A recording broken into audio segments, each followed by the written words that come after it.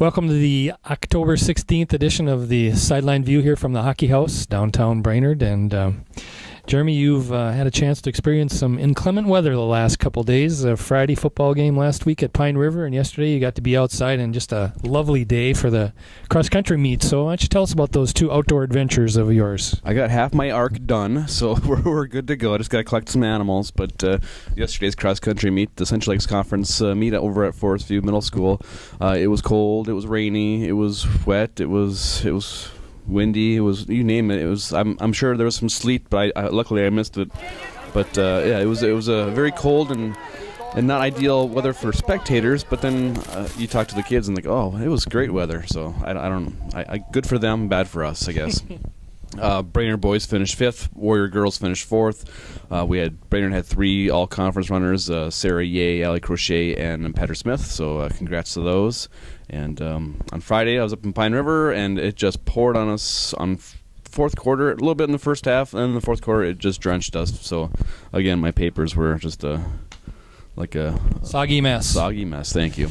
Pine River won that. A nice connection between Brandon Major and his quarterback, Zach Struess. They connected for 4 touchdown passes in that type of weather, and so congrats to them. They've only lost 1 game. They're 6-1 then. They got a big game against Pillager today, so that'll kind of, if they've already clinched a co-conference championship, but they're going to go for the all-right title tonight. So if they can beat Pillager, who they lost to twice last year, it'll be good luck for them. Maybe the weather was why our computer system went down too. I don't know. We had a unbelievable time we're lucky we got a paper out that day. So somehow we did. It always happens somehow, but major problems. Anyway, I was up in Moorhead on last Friday for Brainerd's game. Tremendous comeback. I mean, they were down 20-0 at the half, had 2 first downs, 30 total yards, and just looked like they were kind of dead in the water there, and literally. And it was really a high wind, and it rained before the game and then stopped during the game, but it was just a muddy mess, and got down to Moorhead missed an extra point during the first half, and Brainerd came down tied at 20-20 with about a minute and 13 left, I want to say, and then Logan McElfresh missed the extra point, still got overtime. Moorhead took 3 downs, kicked a field goal on the 4th down, so it's 23-20. And in high school, each team gets 4 downs and an attempt to score from the 10, and if you don't score, then obviously the other one does, and you lose. Well, Brainerd scored on their first play, went right up the middle. Connor Gessel I don't know if he was even touched. So it's 26-20, just a marvelous comeback, and just seems like a program of many through the years. So that was a great win. Tonight they have Grand Rapids. All kinds of things here. They win tonight, they'll probably be the number 1 seed in Section 7-5A. They'll get home field advantage all the way through the playoffs. They'll be the North Division Central Lakes Conference champions and be unbeaten. So first round bye too, and a first round bye. So lots of. They just win tonight. I think all those things will fall into place for them. So.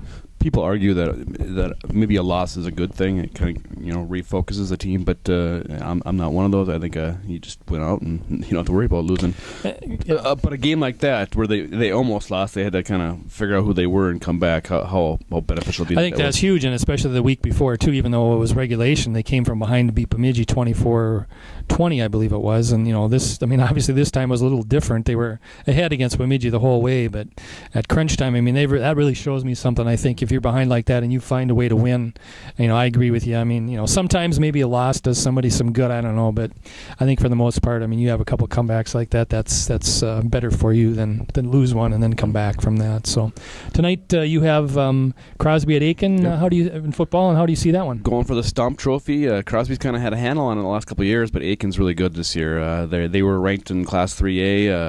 I think they got beat last week by Hermantown, which is also ranked in 4A, so not a bad loss there. But things are turning around. They have a new head coach. We'll talk to him for the first time tonight, and we'll see how that goes. As a former Ranger, I'm kind of hesitant to say Aiken will win, so I won't say anything.